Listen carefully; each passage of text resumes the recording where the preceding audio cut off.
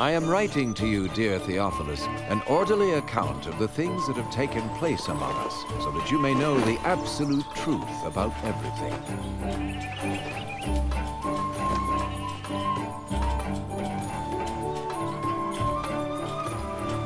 In the days when Caesar Augustus was emperor of Rome, and when Herod the Great was king of Judea, God sent the angel Gabriel to visit a virgin of the city of Nazareth, and the virgin's name was Mary.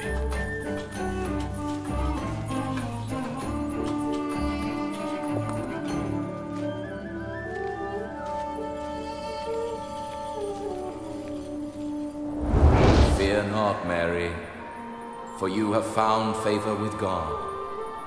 You will conceive and give birth to a son, and you will call his name Jesus. How can this be? I'm a virgin. The Holy Spirit will come upon you. For this reason, the Holy Child will be called the Son of the Most High God.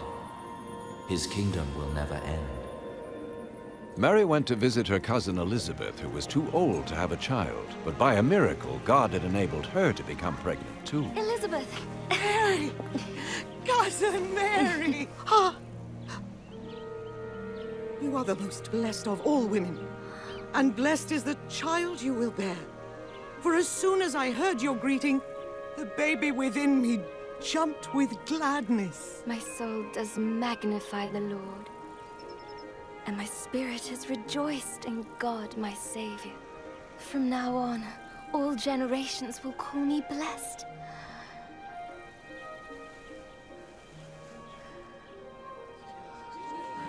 Attention, all men of Nazareth. By command of Caesar Augustus, there will be conducted a census of the subject territories of Galilee and Judea. All men must register in the town or city where their ancestors were born.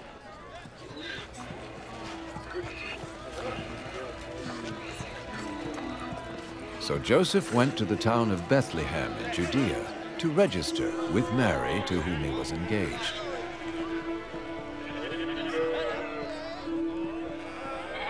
But there was no room for them in Bethlehem, and the only lodging they could find was a humble stable.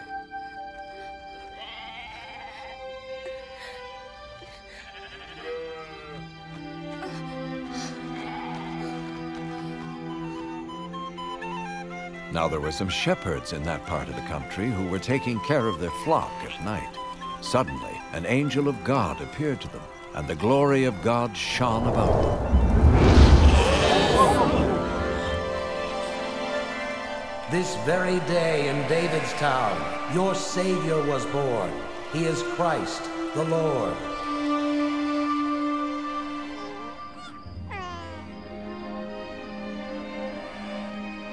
The shepherds hurried to see the newborn babe in a manger, and were the first to spread the good news or gospel of the Savior's birth.